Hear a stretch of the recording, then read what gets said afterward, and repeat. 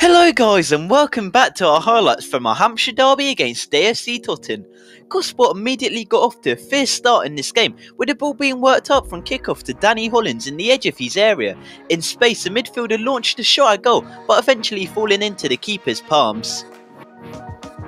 Gosport fans didn't have to wait long to witness the first goal though, as on the 4th minute Charlie Vasmer broke the deadlock. Rising high to meet Kavanagh's cross, the defender guided the ball towards goal. Despite Noyce getting a hand to the ball, the header proved just to be a bit too powerful, resulting with the ball nestling in the back of the net to make it 1-0 to Borough. On the 10-minute mark, Raggett was fouled within the Stags' half. The ball was eventually cleared into the Gosport half, but eventually Gosport had a counter-attack from this, seeing midfielder Harvey Roux go for goal, and forcing a very good save from Noyce.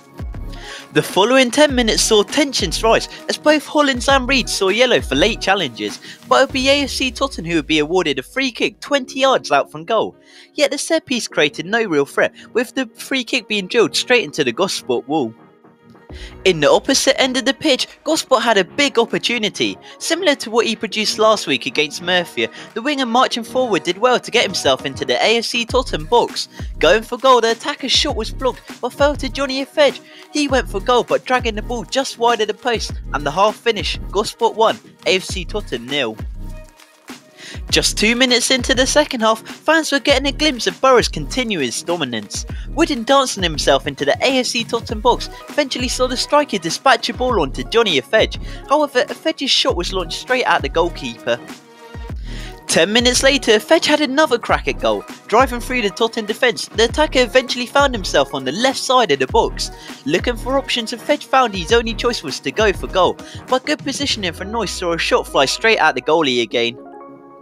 Despite keeping these chances out, the goalie couldn't do anything about the next chance. A ball was cleared from the AFC Totton box after a good free kick and landed in the pathway of Harvey Roux, who struck the ball first time, rocketing the ball into the top corner to double the score and making it 2-0 to Borough. Following the goal, Totton came back knocking on the door, the first of the opportunities coming from Borough's.